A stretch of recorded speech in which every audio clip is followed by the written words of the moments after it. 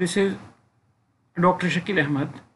Today I want to talk about a popular sign named Seagull Sign. Seagull Sign describes the double curve shape present at a number of vascular branches.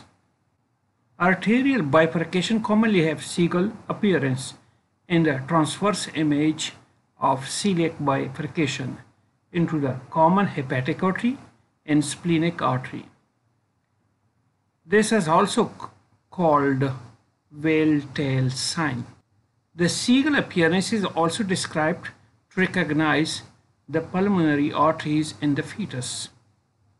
Other vascular seagulls reported include the junction of the superior mesenteric and splenic veins, the division of the common hepatic artery into the hepatic artery proper and the gastroduodenal artery. This is the aorta. At the level of T12L1, the celiac artery arising from the aorta, and that is divided into the splenic artery into the common hepatic artery.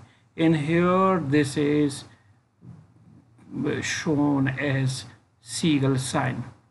Then the common hepatic artery is divided to the gastroduodenal artery into the hepatic artery proper. The second branch of the aorta is the superior mesenteric artery, which is originated anteriorly from the aorta.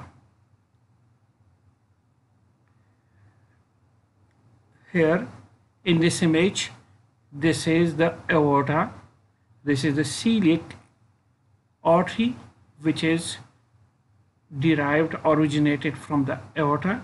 In the second branch anteriorly is the superior mesenteric artery.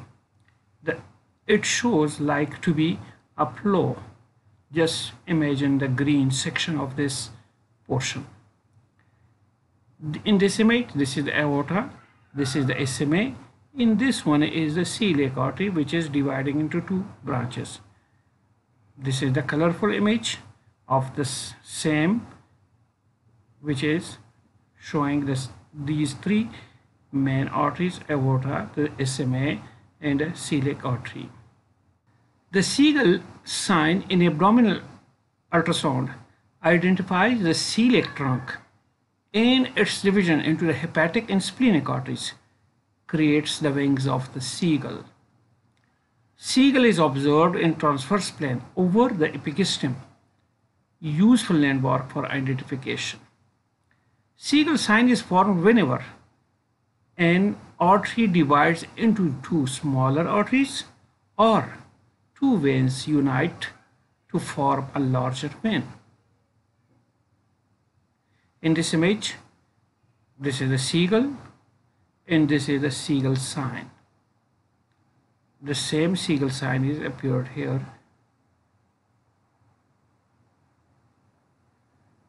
The aorta, the celiac artery, this is the splenic artery, and this is the common hepatic artery. And this is called the Seagull sign. Thank you for watching. And if you enjoyed the presentation, please subscribe and like.